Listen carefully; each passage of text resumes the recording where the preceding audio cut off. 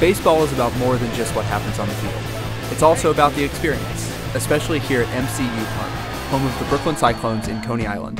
I'm Josh Sanburn for Time, and I recently went behind the scenes to meet the guys who make coming to this ballpark feel like an outdoor party. Number 7, L.J. Mazzilli. Our job is to give people a great time for 2.5, 3 hours every single night. It is a party, and I'm the DJ, and trying to keep people dancing, moving, having a good time, and that's part of what I have to do. If I don't do that, then they're not having a good time when they come. I was curious about how tough it really was, and convinced Mark and Kevin to let me try my hand at working the booth. Ladies and gentlemen, please welcome up in the press box at this time from Time Magazine, Josh Sanburn. It's close. You got that right. The catcher, number 11, Colton Playa.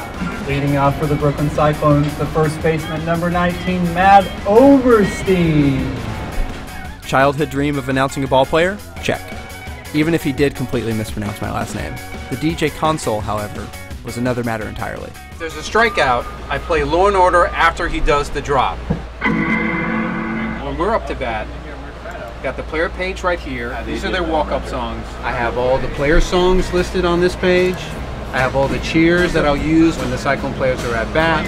I'm not going to be able to do Brooklyn Cyclones, welcome to the following. I will let you step in right now so you can get the crowd excited. To Cyclone score. Go ahead. Where's the Buccaneer? Where is he? I started feeling more comfortable, so I asked Kevin if I could play some songs I thought would get the crowd moving.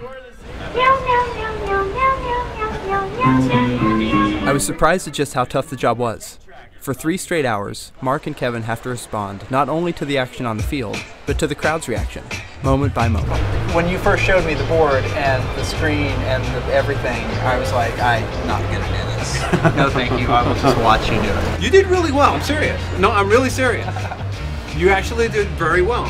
This board looks very intimidating. I thought you were good. I thought you showed a lot of potential.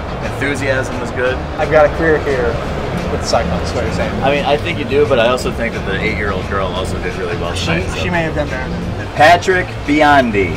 Patrick Biondi. Mark and Kevin have one goal: keep thousands of Cyclones fans happy and engaged for 2+ hours. But the only thing more fun than being in the stands is watching it all happen from inside the booth.